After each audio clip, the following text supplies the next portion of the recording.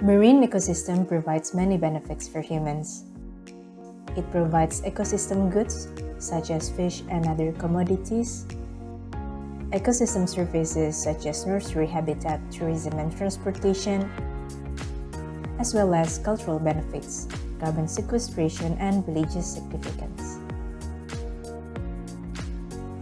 At the same time, marine areas have been under pressure since the coastal area has been a place where more than a third of the world's human population lives, exploits, and builds urban areas.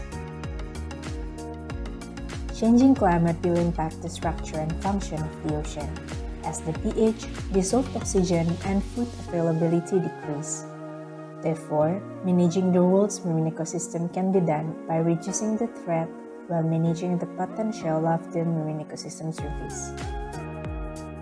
The establishment of marine protected areas or MPAs in the world projected to protect the biodiversity of important species, preserve fish as food stocks, as well as give benefit to world's coastal area communities in the future.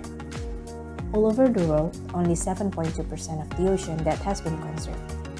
IUCN mentioned that an MPA will function well with good design, adequate protection, good governance, and effective management. One of many activities that is developed is ecotourism, or also known as sustainable tourism.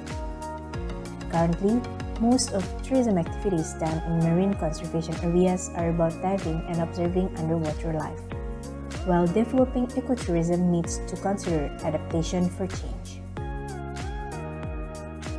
Therefore, the prospective tourism activities are the one involving local people's day-to-day livelihood and make it as tourism experience.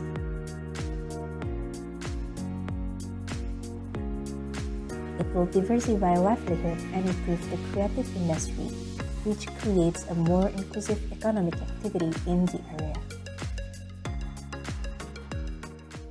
Hello, my name is Alexandra Waskita. I'm from University Côte d'Azur, MSc Maritime Program. For my first year internship, I'm supporting a startup called Blue Finance, which has 4 main focuses: community development, wildlife monitoring and conservation, revenue development program through sustainable ecotourism, blue carbon and responsible aquaculture, and MPA compliance. One of their partners is the Waskita Foundation in Indonesia. They are a non-profit organization of Waskita Dive Lodge, which aims to protect biodiversity and involve local people in sustainable development. They built a partnership agreement with Marine and Fisheries Department of Central Sulawesi Province on co-managing 244.6 km² of the total Banggai, Banggai Sea, and Banggai Archipelago conservation area. Currently, they develop educational activities on marine conservation and work on waste management with the locals.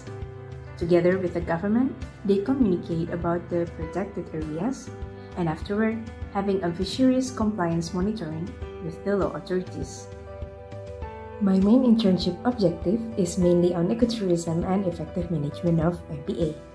I contributed on tourism destination analysis, tourist perception research on willingness to pay and willingness to participate. I also helped with the biophysical aspect of tourism carrying capacity and recommendation of having a participative implementation in the future. I supported also deeper information on fisheries regulation, destructive fishing, and law enforcement.